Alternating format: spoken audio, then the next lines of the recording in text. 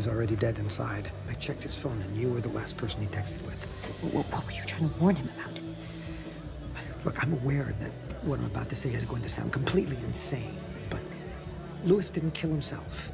He was systematically infected, possessed, and then murdered by some kind of metaphysical being.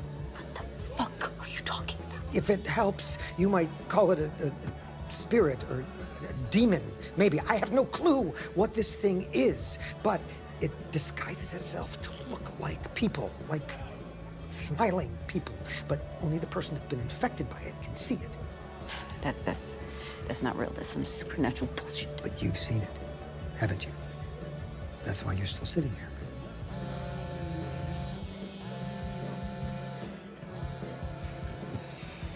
I don't know what's happening. I feel like I'm losing my goddamn mind. That's precisely what this thing does to you. It's what it did to Louis while Louis latched onto him. It's like a parasite that infects a host through their mind. In less than a week, it drives the host insane.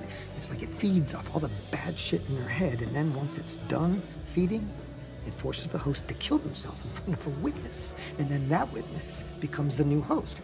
That's how you got it from Louis.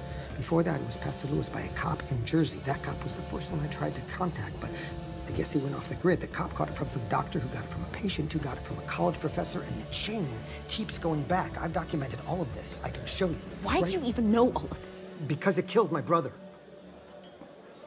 My brother was a host. 8 people before you.